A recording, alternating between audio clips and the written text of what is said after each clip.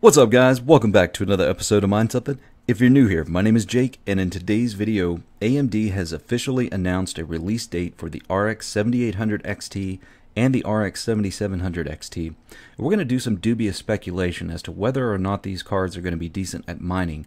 But before we get into the content, do me a favor and hit that like button, and if you haven't subscribed already, please consider doing so by the end of the video. So on AMD's official website, they have an announcement date listed here at September 6th of 2023, which at the time of recording is roughly about a week and a half away. And if we take a look at how the 7000 series GPUs is performing so far on hashrate.no, we're looking at 13 cents per kilowatt hour, which is currently, I believe, the national average for most of the viewers watching.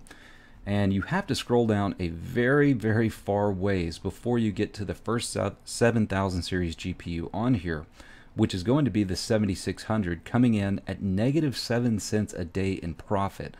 And that is much worse than the 6000 series GPUs, which are coming in at 8 cents a day in profit for the 6800 XT, 7 cents a day for the 6900 XT, and 5 cents a day for the 6800.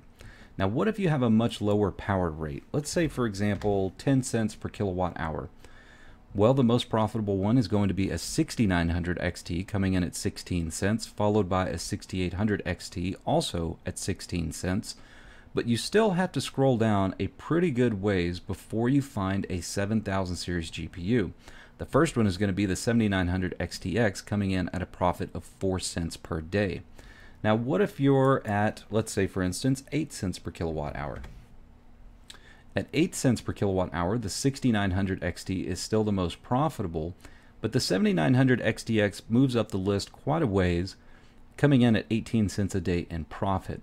So you can see, just based off of this, that the 7000 series is not as efficient as the 6000 series, which has been the Achilles heel so far for the 7000 series GPUs. However, if we take a look at the TDP specifically for the 7800 XT and the 7700 XT, we're going to notice that there is a little bit of a difference here compared to how the 7900 XTX and the 7900 XT have compared to the 6900 XT and the 6800 XT. So for example, looking at the 7800 XT, our TDP is coming in at 263 as compared to a 6800 XT with a TDP of 300 watts. Now, if we take a look, for example, at the 7900 XTX compared to a 6900 XTX, the 7900 XTX TDP was 355 watts as compared to 300 watts. So you can see why the 7900 XTX has not been efficient as the 6900 XT. Now, as far as the 7700 XT compared to the 6700 XT, the 7700 XT is coming in at 245 watts on the TDP as compared to 230 watts on the 6700 XT. So we did jump up a little bit on the 7700 XT, but on the 7800 XT, we did drop down just a little bit. Now, if we take all of the specs, such as the bus size, the CUDA core, the memory bandwidth, the base clock, and the boost clock, and we throw that into our TPA calculator, which some of you may be new to the channel and you're not familiar with this, but this stands for Total Performance Average. And it's something that I created back around the time of the ETH merge to figure out how all of these GPUs would compare to one another on other algorithms. So this kind of just takes an average of all algorithms together. And as you can see, a 3090 Ti gets a score of 144.92. A 6950 XT gets a score of 89.97. And now that we have specs for the 4000 series GPUs as well as the 7000 series GPUs from AMD, we've got some total performance average numbers here to go over as well.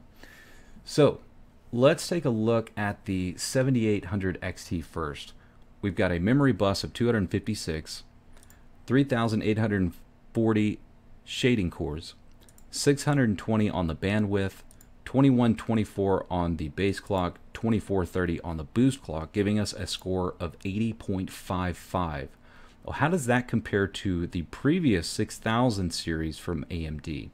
Well, at 80.5, the closest thing we're going to find is a 6800 XT coming in at 79.88. So my assumption here is that the 7800 XT is going to be almost identical to the 6800 XT as far as performance across all algorithms.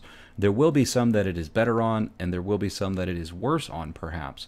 But it looks like they're going to be pretty close. And as far as the 6700 XT compared to the 7700 XT, we've got a score of 75.23 on the 7700 XT as compared to a score of 67.475 on the 6700 XT.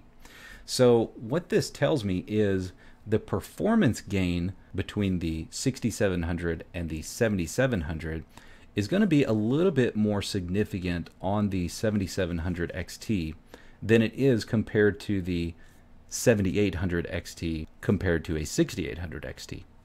And I think basically what this boils down to is to tell you not to expect anything drastic as far as efficiency is concerned and mining performance on the 7800 XT and the 7700 XT. Perhaps we will be pleasantly surprised, but me personally, I won't be running out to buy a 7800 XT or the 7700 XT.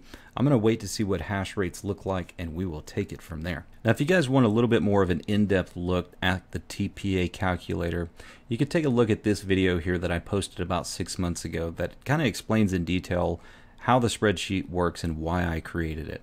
But that's it for today's video. I hope you guys enjoyed the content. Do me a favor before you go, hit that like button, and if you haven't subscribed, please consider doing so, and I will see you on the next one.